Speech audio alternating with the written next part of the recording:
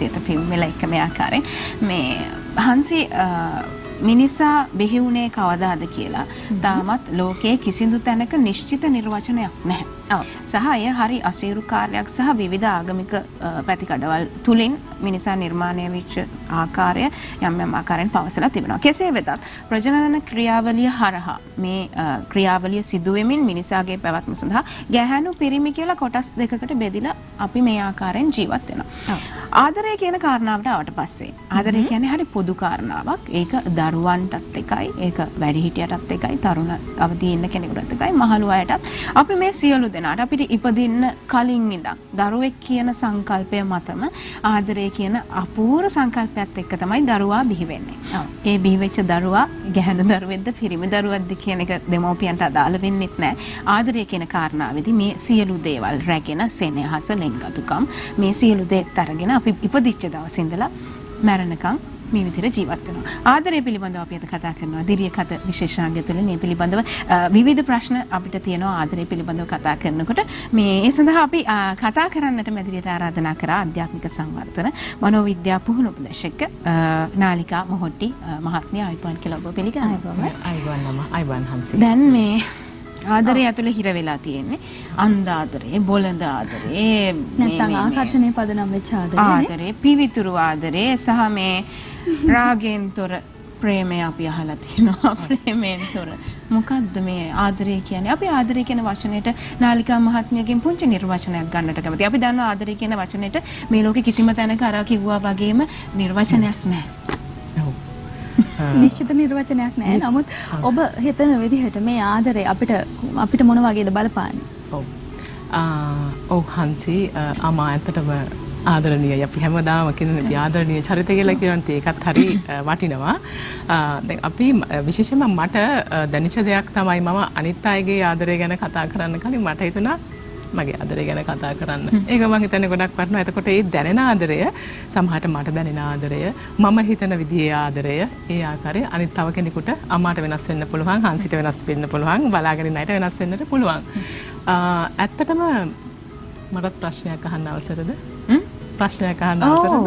අපි ප්‍රශ්න අහනවා අපිට ප්‍රශ්න. ඔබට මතක හිටින ආදරයක් තියෙනවද? තිබුණද හංසිට, අම්මාට? ඔව්. අනිවාර්යයෙන්ම.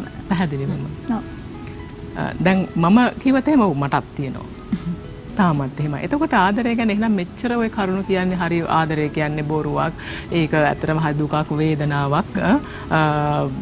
මම නම් විශ්වාස කරන්නේ ආදරය කියන එක අපි කොච්චර ආදරය කරත් අපිට පෙරලා අපිට ආදරය ලැබෙන්නේ නැහැ කියන තැන ඉන්නවද ආවා?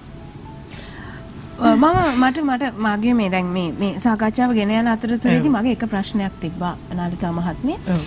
ආදරය කියන්නේ අතහැරීමක්ද කියන කාරණාව. ඕකත් එක්ක නාලිකා මහත්මියට කියන්න තියෙන දේවල් ටික කියන්න. හරි. දැන් බොහොම හොඳයි. දැන් ගිය සතියේත් නම් කතා කරගහාවේ අතහැරීමනේ. අපි අතහරින්න ඕනේද මේක? මම ඇත්තටම අතහරිනවා කියන කතාවේදී ගොඩක් වෙලාවට කතා කරනවානේ මේ අතහැරීම ගැන කතා කරන මොකක්ද මේ ජීවිතේ ජීවත් වෙනකන් සතුටින් ජීවත් වෙන්න ඕනේ. අපි මොකටද මේ අතහැරලා යන්නේ? නාලිකා මහත්මිය එක දවසක් මම අහන ප්‍රශ්නයකට උත්තර දෙනවා මේ ගෞරවය දෙන්නට. ගෞරවය ලබන්නට ගෞරවය දෙන්නට ඕනේද කියලා. ඔබ එදා මාත් එක්ක එකඟ වෙන්නේ නැහැ. ආදරය ලබන්නත් ආදරය දෙන්න ඕනේද? ඒක මම මුලදී මතක් කරා ඒක එක එක්කෙනාට පොදු කාරණාවක්. මම මගේ ආදරය ගැන කියන්නම්. ඊට පස්සේ මම හිතනවා මාට ඒ උත්තරේ හම්බ වෙයි කියලා. ඔව් මට විශේෂයෙන්ම උපන්දා සිටම ඒ කියන්නේ මේ මොහොත දක්වාම හරිම මෘදු කතාවෙන් ආදරණීය බැල්මෙන් සුරතල් කිරීමෙන් කතා බහ කිරීමෙන් බොහෝ දේවල් මට ලං කරමින් මේ මොහොත දක්වාම අවවාද උපදෙස් දීගෙන මගේ ජීවිතේට බොහෝ තල්ලුවක් දෙන්න කියන්නේ අව්‍යාජත්වයෙන් තොරව ඒ කියන්නේ අපි කියන ව්‍යාජ ආදරයෙන් තොරව මට ආදරේ දුන්න කෙනෙක් ඉන්නවා. කවුද? අම්මා වෙන්නේ නැති. මම සැමියා කියයි කියලා නම් පෙම්වතා කියලා. ඔව් මගේ මවත් තියත්.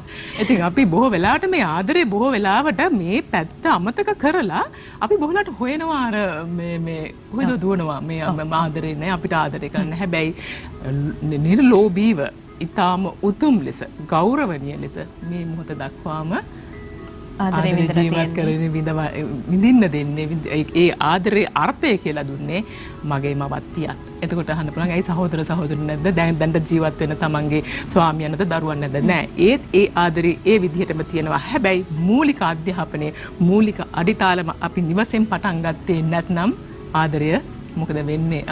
අපි ළඟින් අපි දන්නේ නැතුව මොකද වෙන්නේ? පලා යනවා කියලා කියනවානේ.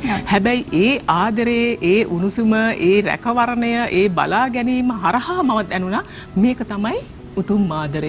මේක තමයි දැනෙන ආදරය. එතකොට ඒ ආදරය දීලා හැදෙන වැඩෙන දරුවෝ සමාජගත වුණාම පෞල් සංස්ථාව හදාගන්නට ගියපුවාම ඒ ආදරේ පෙරලා දෙන්නේ නැද්ද? දැන් ඔබ අහපු උත්තරේට ප්‍රශ්නෙට මෙන්න උත්තරේ. ඒ කියන්නේ අපි දෙන්න ඕනද කියන එක නෑ. අපි ගාව ඒක ප්‍රගුණ කරලා තියෙනවා. අපි ඒක අරගෙන ඇවිල්ලා තියෙනවා. දෙමව්පියන්ට පින් සිද්ධ වෙන්න, ආදරය වෙන්න පුළුවන්, ගෞරව වෙන්න පුළුවන්, බලාපොරොත්තු වෙන්න පුළුවන්. ওই හැම දෙයක්ම හැදෙන්නේ නිවසට. මං කිව්වේ ලෝකය කියන්නේ මහා විශාලයි. හැබැයි පෞල් නැමැති සංස්ථාව හරියට අපි අවබෝධ කරගෙන ගියොත් අපිට ඒ වටිනාකමක් දෙනවා. ඒ වගේම මට පොඩ්ඩක් හංස් දෙන්න මේ මට දැනෙනා වූ ආදරේ. තම තරුණ පුතෙක්ගේ දැනෙන ආදරේ කියන්නේ දැන් ගොඩක් වෙලාට තරුණ අයනේ ගොඩක් වෙලාට ආදරයත් එක්ක ගැටෙන්නේ. දැන් මේක දැනුනේ ගිය අවුරුද්දේ. මට මේක කියවන්න ලැබිච්ච දෙයක්. මේ දරුවා මේ තරුණ දරුවා අවුරුදු 25ක දරුවෙක්. එතකොට වැඩිහිටි දරුවෙක් මෙහෙම ලියනවා. මම මේ ලෝකයේ උත්තරීතරම දැක්ක ආදරවන්තයා කවුද? මගේ තාත්තා. උතුම්ම ආදරවන්තිය මගේ මව. ඒට හේතුව ඔවුන්ට ආදරය කරන්න දිනයක් වෙන් නොවුවද දින 365 දවසේම ඔවුන් අසීමාන්තිකව ආදරය කරලා. ඇයි මම එහෙම කියන්නේ? පුතා ලියනවා. ඇයි මම එහෙම කියන්නේ? ඒ දැනෙන ඒ ආදරයේ නියම සින්නක්කාරය කියන්නේ අපි නිරාමිසව දෙන්නා වූ ඒ නිරාමිස ආදරයේ නියම සින්නක්කාරයන් මමත් මල්ලිත් වර නිසා. ඒ නිසා මට හැමදාම වැලන්ටයින්. ඒ මගේ පුතා මට දාපු එයාගේ ආදරය වෙනුවෙන් දාපු දෙයක් මම මේ කිව්වේ. ජීවිතය කියන්නේ හරි පුදුම දෙයක් අම්මා. හැබැයි අම්මා මතක් කරා වගේ, හංසි මතක් කරා වගේ ආදරය කියන්නේ ඊටත් වඩා එහා ගිය මොකක්ද? පරිත්‍යාගයක්ද? ඊටත් වඩා එහා ගිය දෙයක්. අපි ගැන කතා කරමු. දෙයක් කියන වචන ඇතුලේ මේ ආදරය කියන කාරණාවේදී වචනේ පරිසමාප්තාර්ථයෙන්ම මේ ආදරය කියන්නේ මොකක්ද කියලා තාම හොයාගන්න බැරි කමක්. ඒක නිසායි නාලිකා මහත්මිය මේ එහෙම ඊට වඩා එහා ගිය දෙයක් කියන වචනේ පාවිච්චි කරන්න වෙලා තියෙන්නේ අපිට. ඒ නිර්වචන නෑනේ. නිර්වචන නෑ. අතරම මේ ගැන අපි විශේෂයෙන්ම විශේෂ ආගමික නායකින් වෙන්න පුළුවන්. මේක තාම හොයනවා කට්ටිය. අතරම මේ ආදරය කියන්නේ මොකක්ද කියලා මම හොයාගන්නත් බැරි දෙයක්. නෑ අපි අපිට බුදුරජාණන් දේශනා කරා එක්තරා අවස්ථාවක මේ ලෝකය කියන්නේ හරි අපූර්ව නිර්මාණයක්. ඒ නිර්මාණේ කොටස්කරු අපිත් කොටසක්. හැබැයි ඒ කොටස්කරුවන් අතර අපි පුංචි තිත් ගොඩක්. අපි එතනින් එහාට මේ ලෝකේ හොයන්න යන්න එපා. ඔබට මොකද වෙන්නේ? ඔබ අතරමං වෙනවා. අතරමං වුණාම මොකද වෙන්නේ? ආදරයත් එහෙමයි. මේ අපි ඒක උපරිමයෙන් 100%ක් හොයන්න යන්න එපා. ඒක Tamanට ලැබෙන දේ දුකද සැපද සතුටද විඳින්න උත්සාහ කරන්න. විඳවන්නේ නැතුව. මම හැමදාම කියන්නේ මේ ගැටීම තියෙන Taman ළඟ කියලා. අවබෝධයද අනවබෝධයද මේ හැම දෙයකම කොටස්කාරයා මූලික වන්නට හේතුව මම කියන පුද්ගලයා. දැන් මම අර හැමලාම මට දැනෙච්ච ආදරය තමයි මම මේ ප්‍රකාශ කරේ. එතනින් එහාට මට ඒ දෙන්නා වූ ආදරය මම ලබා ගත්තා වූ ආදරය වෙන්න පුළුවන්, සෙනෙහස වෙන්න පුළුවන්, ගෞරවය වෙන්න පුළුවන්, පරිත්‍යාගයන් වෙන්න පුළුවන්. ඒ සියලු දේවල් නිසියාකාර ලෙස හරි විදිහට කළමනාකරණය කරගෙන ආපු නිසා, අවබෝධ කරගෙන ආපු නිසා මට අමා කිව්වා දැන් දරුවන්ට වෙන්න පුළුවන්, දෙමව්පියන්ට වෙන්න පුළුවන්, ඕනම කෙනෙකුට වෙන්න පුළුවන්. හැබැයි ස්වභාව ධර්මයට, සතා සීපාවට, මේ විශ්වයට ආදරය කරන්න පුළුවන් හැකි පුද්ගලයා මම හිතනවා ආධ්‍යාත්මික ආදරයත් එක්ක පරාර්ථකාමී සේවයක් කරන පරාර්ථකාමී ආදරයක් දකින්න කෙනෙක් කියලා. සහ ඒ කෙනාගේ ජීවිතයේ ආදරය මම හිතන්නේ ආදරයේ පරිසමාප්තාර්ථයෙන්ම ඒක ආදරයක්. අර ඔබතුමිය සඳහන් කරා වගේ මේ පරිසරයට ආදරය කරන්න, ගහට කොළට සතා සීපාවට ආදරය කරන්න ඔබතුමිය කිව්වා වගේම අපි පටන් ගන්නේ කොහෙන්ද? ගෙදරින්. එතන ඒ ආදරය, ඒ සුවය, ඒ සම්බන්ධකම, ඒ හැමදේම අපිට ඇත්තටම දවසක සහාය වෙනවා.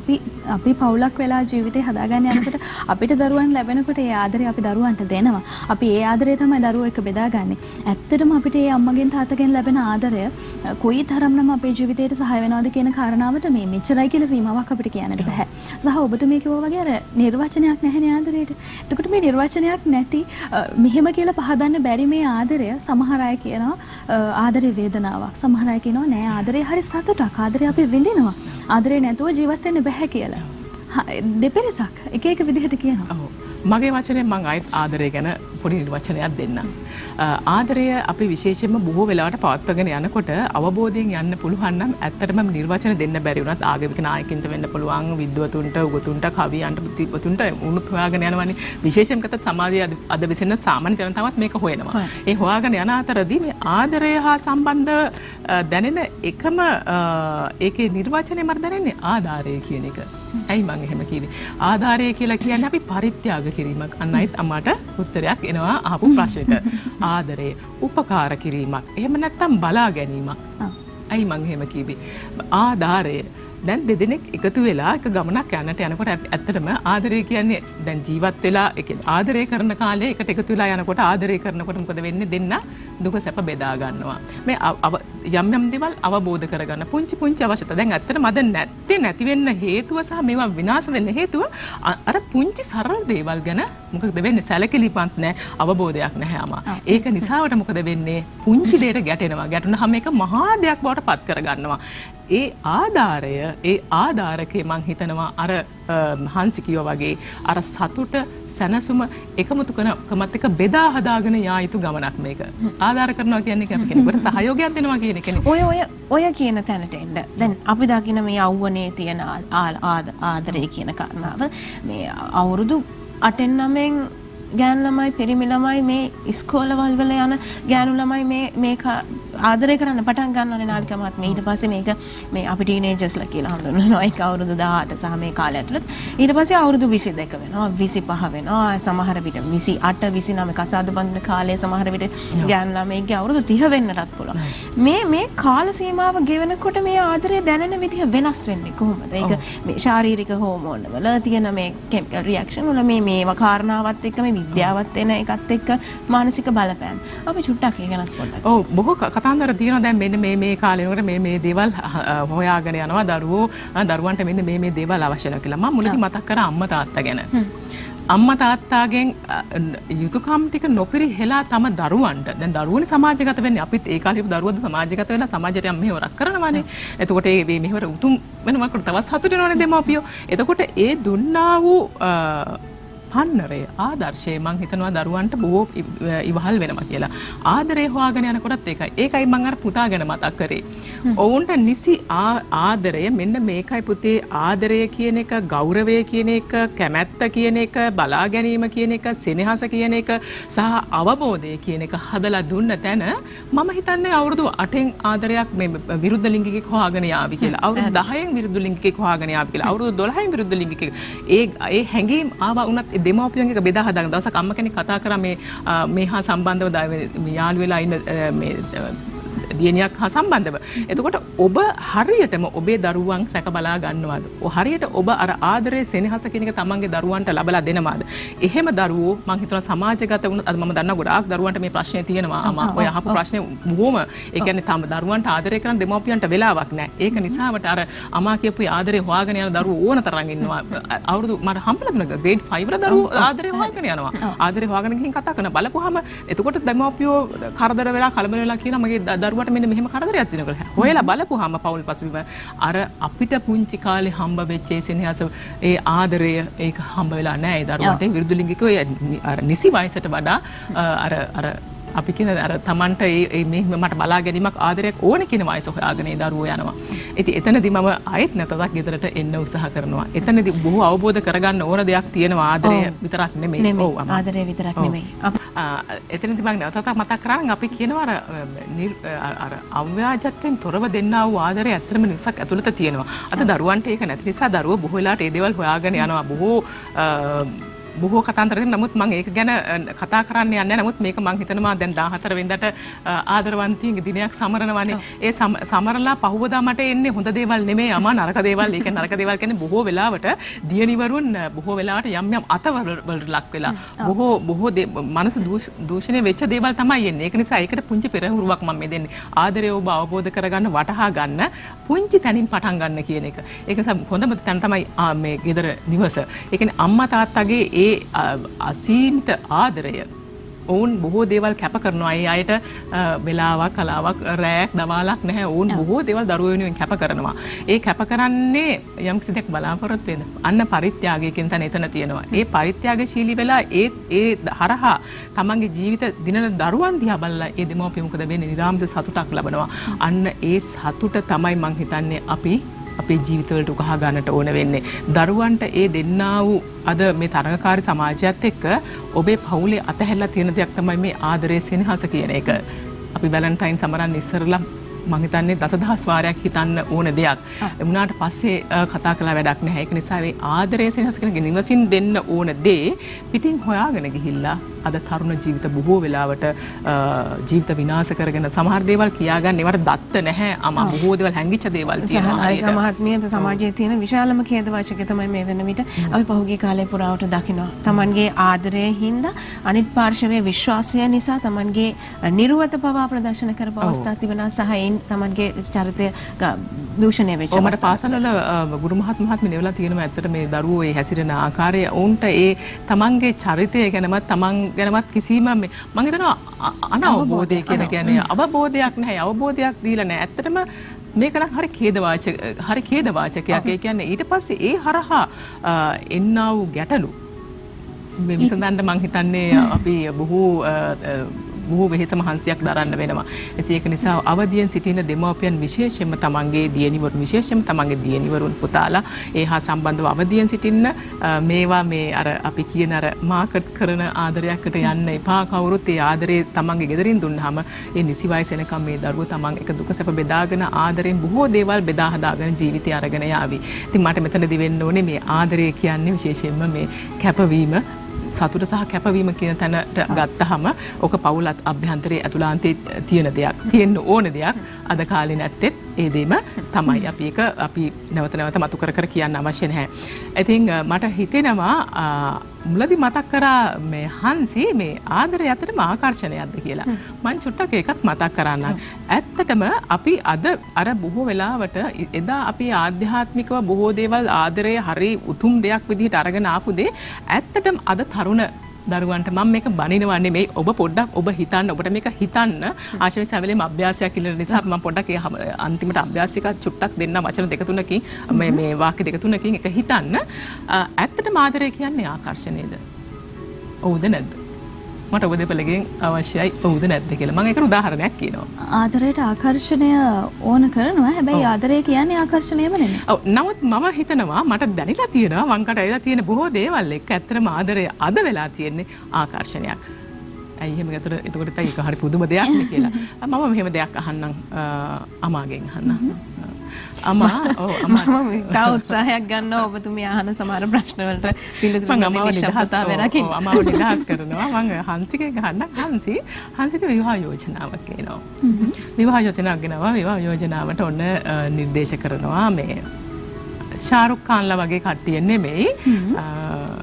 මාතක තරහ වෙන්න එපා මහත්තුරු. දැන් ඔන්න කළු මහත කෙනෙක් ඔන්න හංසිට කියන මෙන්න මෙහෙම කෙනෙක් තමයි පුතේ වාව කසාද බඳින කළු මහත. හැබැයි ටිකක් කොණ්ඩෙත් නෑ ටිකක් තට්ටෙත් තියෙනවා.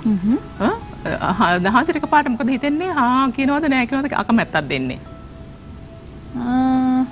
එකපාරට දැන් ඔබතුමිය කියන විදිහට ඇත්තටම අපි දැන් දෙයක් තෝරගන්නේ ආකර්ෂණය මත පදනම් වෙලා මුලින්ම නම් ඒ කියන විස්තරෙන් මේ අපි ඔබ ප්‍රේක්ෂකෙක් කියලා හිතලා ඔබ මට උත්තර දෙන්න. ඔව් නෑ පැහැදිලිවම නැහැ. මට ඔව් හරි. ප්‍රේක්ෂක පැත්තේ ඉඳලා කතා කරන්නේ නෑ. හරි. හැබැයි ටිකක් කියනවා අප්පෝඩ. හැබැයි මෙයා මාසයක් දෙකක් විවාහල දික්කාසද්දත් වෙච්ච කෙනෙක්. එතකොට මොකද හිතන්නේ? කොහෙත්ම නෑ. හරි. ඕක මම අනිත් පැත්ත කියනවා. කොහෙත්ම නෑ. හරි. ඊට පස්සේ දැන් මේ පුද්ගලයාම අපි හිතන්න බ්‍රයන් ලාරා වගේ කෙනෙක්. එහෙම නැත්නම් ශාරුක් ඛාන් වගේ කෙනෙක්. ලස්සන. දැන් ඇත්තටම තරුණ අය ශාරුක් ඛාන්ට ආදරය කරන්නේ ඇයි ආදරය කරන්නේ? ඒ පෞරුෂයට ඒ ලස්සන පෞරුෂත්වයට අන්න ආකර්ෂණය. ආදරය නිසාමද? නෑ. ප්‍රසිද්ධිය, ලස්සන, ආකර්ෂණය මිල මුදලුත් තියෙනවා බෙහෙවින්ම. ඊටම ලෝක පූජිතයි. දැන් මෙහෙම කෙනෙක් මෙහෙම තියෙන කෙනාම මම අර කියපු කොණ්ඩෙත් නැහැ මහතයි කළුයි එහෙම කෙනා මේ තාම ලෝක පූජිත කෙනෙක් නම් ඔබ මොකද කරන්නේ? මට ප්‍රේක්ෂකයන් පැත්තෙන් උත්තරයක් දෙන්න හිතට එකඟව. ඔව් මට නම් හැබැයි ඒ ප්‍රසිද්ධියවත් ඒ දේවල් නෙමෙයි හැබැයි අම්මා මට නම් වැදගත් වෙන්නේ. නෑ ඔය බුද්ධි මට්ටමින් නෙමෙයි ඇත්තම තත්ත්වෙන් නම් මොකද මට මේ දේවල් මං ගාවට ඇවිල්ලා තියෙන ඇත්තම තත්ත්වෙ නම් ඔබ කැමති වෙනවා. කිසිම කතාවක් නැහැ. ඇයි දෙයනේ කවුද අකමැති ශාරුක් ખાන් කසාද වදින්න? අනිවාර්යයෙන්. බ්‍රයන් ලාරා කවුද අකමැති වෙන්නේ කසාද වදින්න? නැත්නම් ලෝක පූජිත කෙනෙක් එහෙම නැත්නම් කවුද අපි හිතන්නකෝ කවුද බරක් ඔබාමා වෙන්න පුළුවන් ජනාධිපතිතුමා හිටපු කළු කොට කැත ප්‍රශ්නයක් නෑ. ලෝක පූජිතයි මිල මුදල්. මං හිතනවා මෙතන මං ආදරේ අව탁ෂේරු කරනවා නෙමෙයි. අද බොහෝ වෙලාවට මං ගාවට තරුණ දරුවන් උනත් මට කියන දෙයක් තමයි මඩම් සල්ලි තියෙනවා නම් ඔය කිසි ප්‍රශ්නයක් නෑ. ජීවිතය අරන් යන්න පුළුවන් නේ. හැබැයි අන්න ඒ මතම පදනම් වෙච්ච ආදරයක් නම් අනේ ඔබ එතනින් අයින් වෙන්න. ඒකනේ මේ මං හිතන්නේ අද අත්‍යවශ්‍ය වෙලා තියෙන බොහෝ වෙලාවට ඔබ රැවටෙන්නේ ආදරය කියලා ඔබ බදාගන්නේ අතර මේ ආකර්ෂණය. ඒ නිසා ඔබ ඔබේ ජීවිත විනාශ කරගෙන හානි කරගෙන සමහර වෙලාවට හිතා ගන්න බැරි තත්ත්වවලට. හැබැයි මම කියනවා විශේෂයෙන්ම මතක් කරන්න ඕනේ මට හම්බෙලා තියෙන මංගට ඇවිල්ලා තියෙනවා බොහෝම කඩවසම් මහතුරුන්ට අර මං කියපු අනිත් පැත්තෙන් ඊටාම කියන්නේ මම අසුන්දරයි කියනවානේ මේ ඕන අර මේ සමහර වයසලුත් වැඩි ඒ කාන්තාවන් හම්බෙලා තිනවා. හැබැයි සැමියාගෙන් අහපුවාම කියන්නේ ඇයි මේ වගේ බිරිඳක් අව탁සීරු කරනවනේ මෙහෙම හම්බුනේ ඇයි? ඇයි මාව බලාගන්නේ මගේ අම්මා බලාගත්තා වගේ. මට කන්න බොන්න ටික මගේ අවශ්‍යතා ටික මගේ හැම දෙයක්ම ඇයි හොයලා බලනවා. ඒක නිසා මට ඇය තව දෙවෙනි මවක් විතරයි.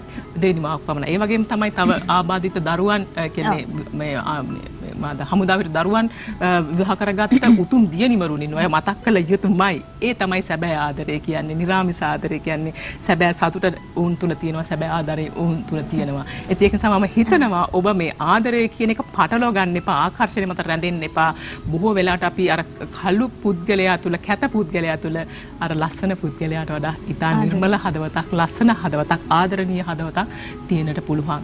ඒ නිසා මම හිතනවා ආදරය කරනකොට ඔබ විශේෂයෙන්ම බුද්ධි මට්ටමින් හිතන්න ඊට පස්සේ හැඟීම් මට්ටමින් ආදරය කරන්න මම හිතන්නේ ඒකට වරදින්නේ නැහැ. ඔව්. දැන් මේ ආදරේ ගැන තව කතා කරනවා මේ නාලිකා මහත්මියගේ මේ දුරකථන අංකය මතක් කරන්න නාලිකා මහත්මියව මුණ ගැහෙන්නට බොහෝ දෙනෙක් යනවා ඒ උපදේශනය ලබා ගන්නට සමහර විට මානසික ගැටලුවක් ඔබට තිබෙන්නත් පුළුවන් සහ අපි මේ කතා කරන සියලු මාතෘකා පිළිබඳව ආදරය පිළිබඳව පරිත්‍යාගය පිළිබඳව මේ සියලු දේ ගැන මොන හරි දේවල් ටිකක් තියෙනවා නම් ඔබට අහගන්නට දුරකථන අංකය මතක් කරන්න 071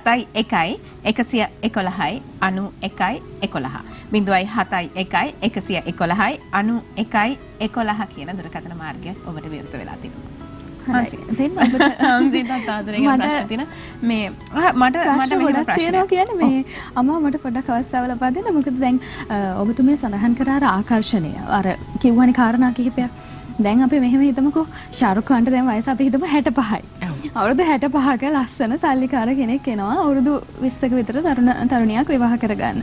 එතකොටත් ඒ තරුණිය අර කෙනාව ඒ තවමත් තීරණය කරාවිද ඒ කෙනාව විවාහ කරගන්න අර කියන ආකර්ෂණය අර කියන ප්‍රසිද්ධිය අර කියන මිල මුදල් පදනම් කරගෙන. ඔව් මට එහෙම අය හම්බෙලා තියෙනවා. මම කිතාම ගෙටියෙන් කියන්නේ මට එහෙම හම්බෙලා තියෙනවා. ඇත්තටම කතා කරලා තියෙනවා.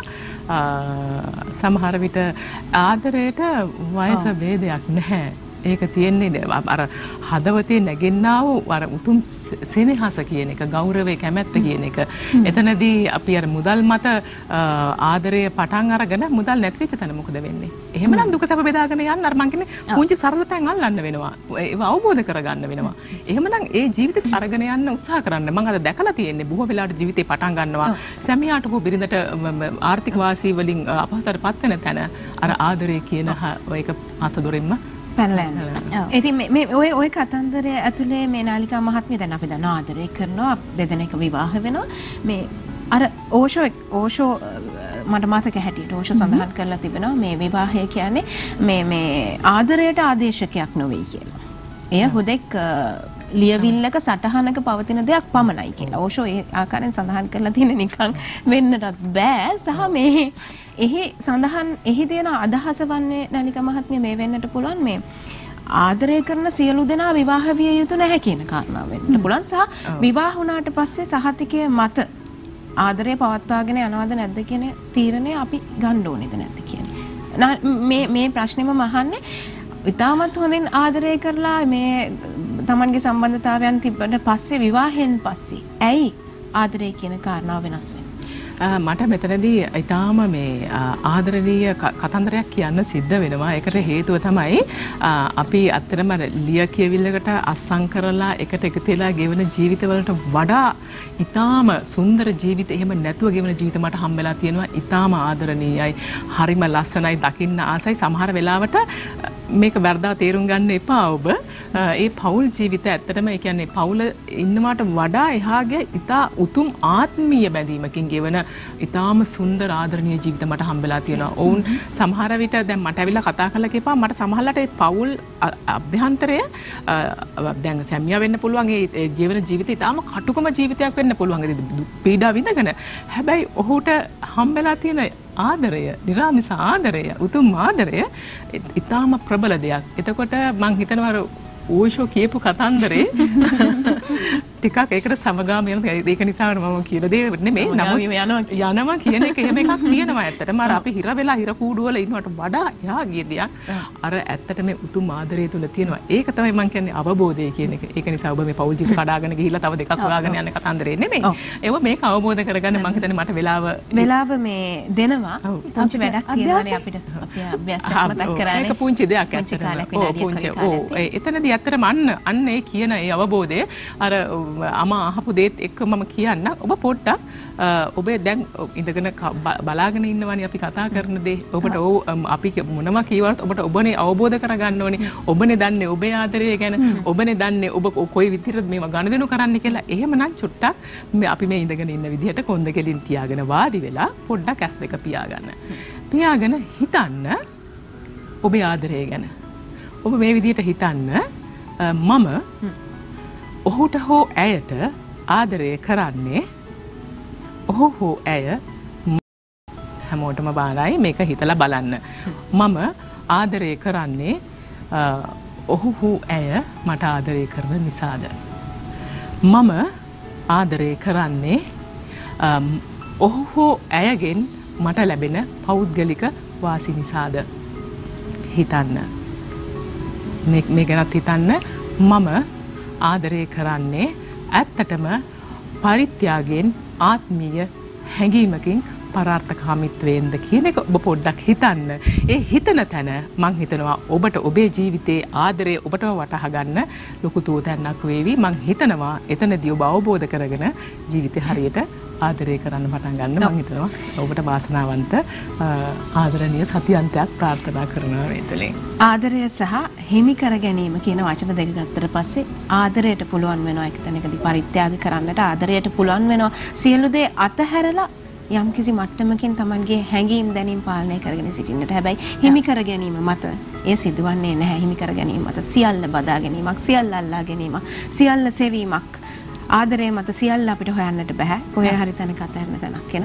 ඉතින් ආදරය කියන්නේ බොහොම සුන්දර දෙයක්. ඉතින් අපි ආදරය පිළිබඳව තව කතා කරමු නාලිකා මහත්මියත් එක්ක තවත් දවසක.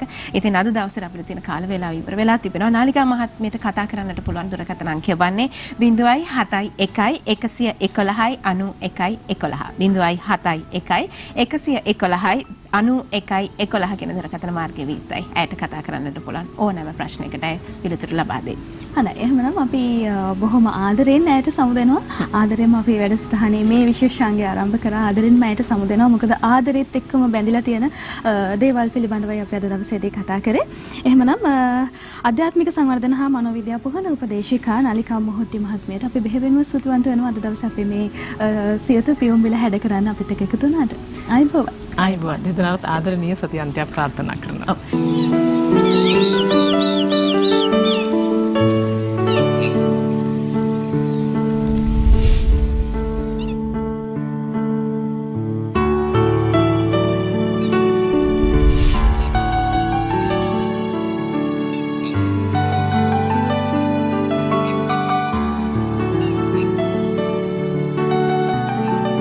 දිනපතා අලුත් වීඩියෝ සහ ප්‍රවෘත්ති නැරඹීමට ඉහත බටන් එක ක්ලික් කර සියත TV subscribe කරන්න.